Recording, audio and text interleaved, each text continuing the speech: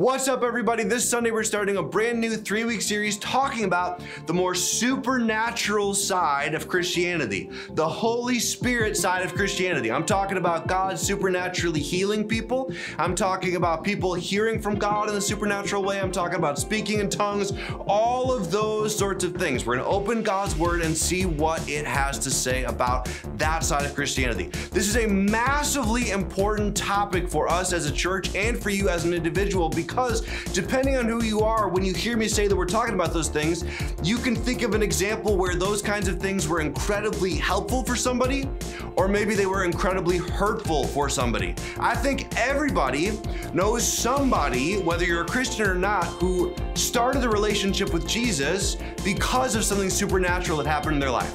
Maybe they saw somebody sick who was healed, or they heard from God in an unexplainable way. Something happened that made them say, there really is a God out there, and so I'm placing my faith in him. Something really helpful happened that was also supernatural.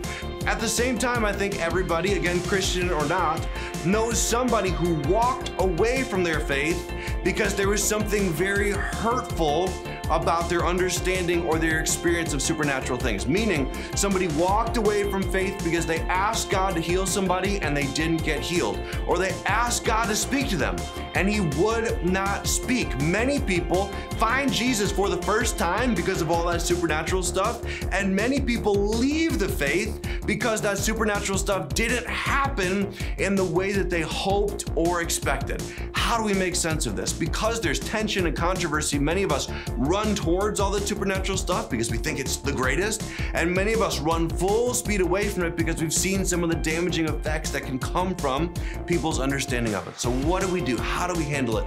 That's what we're talking about at The Bridge over the next 3 weeks. What is a biblical understanding that allows us to approach these kinds of supernatural things in a way that helps and builds up our faith rather than hurting our faith and tearing it down? Cannot wait to see you there.